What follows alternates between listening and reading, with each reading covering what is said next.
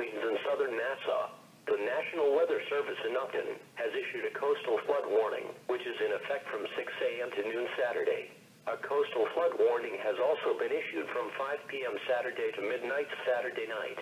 In addition, a high surf advisory has been issued.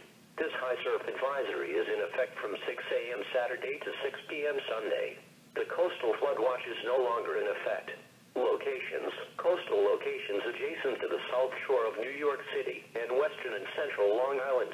Tidal departures: 2 to 3 feet above astronomical tide Saturday morning and 3 to 4 feet above normal astronomical tide Saturday evening. Timing: moderate coastal flooding during this Saturday morning high tide cycle and moderate to locally major during this Saturday evening high tide cycle.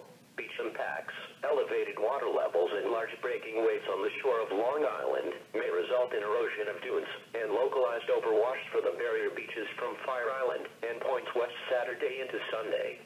Coastal flood impacts: moderate flooding Saturday morning, moderate to localized major coastal flooding Saturday evening. Lives may be at risk for people who put themselves in harm's/south way.